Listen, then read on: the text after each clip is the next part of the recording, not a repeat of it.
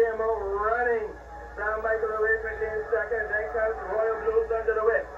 On the box stretch there goes Brisk Entry, opens up by 4. On the inside is Sam Michael. Then comes Royal Blues. Kirriemuir going up between horses is Jamaica Rose.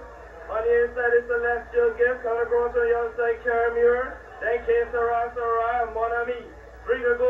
It's all Brisk Entry is opened up by 5. On the inside coming second now is Royal Blues.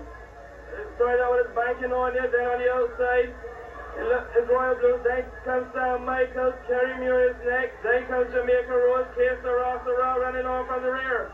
They've got corner about that's the trouble. And the leader is Brisk Entry from on the outside is Royal Blues. Here comes Kirriemuir. Sam Michael, Jamaica Rose, all dressed up in Norway the Will. On the outside, here comes Sarah. And down the stretch they come. And it's Royal Blues and Kirriemuir. Royal Blues and Kirriemuir. Royal Blues, Kirriemuir. Kirriemuir trying off down to win it.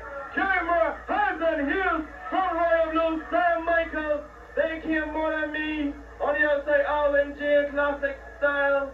Jamaica Rose. Celestial Gift. Brisk Entry. And last of the lot was Sarah. And here comes the winner, horse number 7, Kirriemuir, ridden by Quincy Welch, and taken along 121 pounds. Kirriemuir is owned by the Amber Connection and is trained by Miss Elizabeth Dean.